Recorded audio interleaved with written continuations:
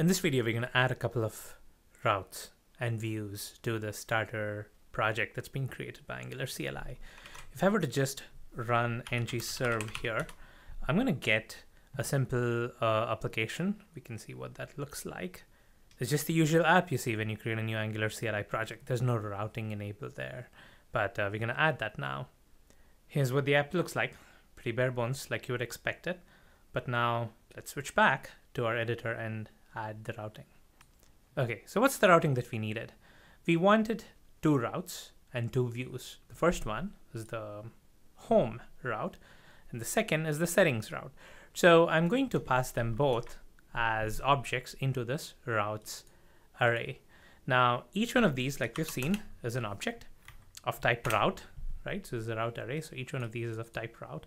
So when you try to create an object here and you do control space, you're going to see all the properties of the route that you can pass in. And we looked at two properties. One was the path and one was the component, right? So those are the two things which are required to be able to match a URL to a component. You're basically telling Angular, hey, when this URL is accessed, load this component. It's as simple as that. So what we need to do now here is choose path. And I'm going to set the path as home for the first route. And I'm going to pass the component. And this is going to be the home component, right? I'm going to create that component and I'm going to tell Angular to load that component when somebody says the page URL / home. Similarly, when somebody accesses the page URL / settings, I want the settings component to be shown. So I'm going to kill this here and create those two components. I want to create a home component and a settings component. So I'm going to say ng generate component home. I'm going to get the home component created. And similarly, settings, and I'm going to get the settings component created. And here in my app module, you can see that both of them have been imported. Now what I'm going to do is copy these imports over because I'm going to use those two components to map my routes here. So the first route is going to be mapped to home component, and the second route is going to be mapped to settings component. And believe it or not, this is it. Now, when you access /home, the home component is going to load. When you access /settings, the settings component is going to load. But now the question is, where is it going to show, right? You've asked it to load, but Angular says, okay, I've got the home component. Now, where do I put it? I've got the settings component. Where do I put it? So in order to provide a window for Angular to put the component in the view, what I need to do is go to my app component.html, and I'm going to get rid of this, all this stuff over here, except for one line. You see this line here that Angular CLI has created? You didn't have this before. You remember? There was just that all, the bunch of links and the icon and all that stuff, but you didn't really see something called router outlet. So this is something that Angular CLI has created now because we have asked it to support routing.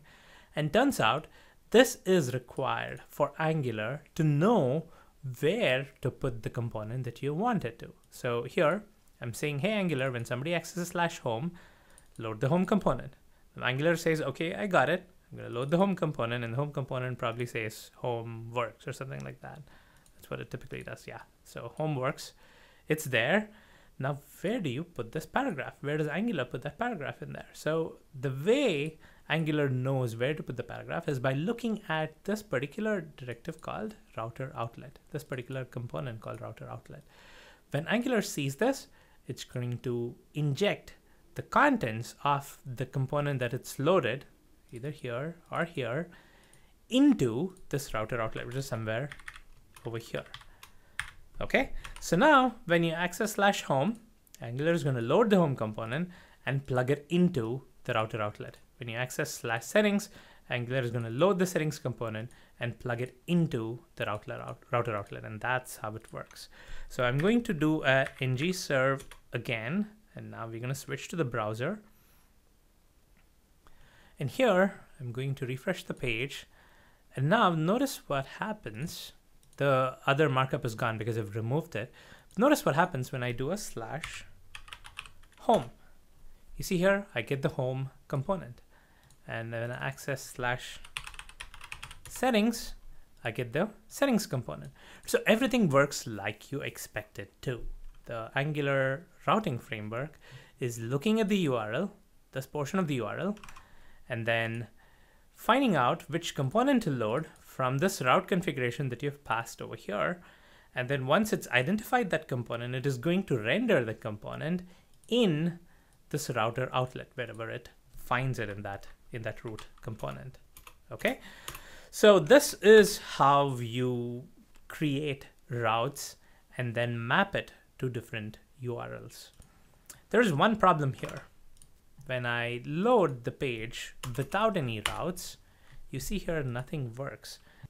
Now what if I want home to be the default? When somebody accesses the URL directly, I just wanted to go directly to /home. How do I do that?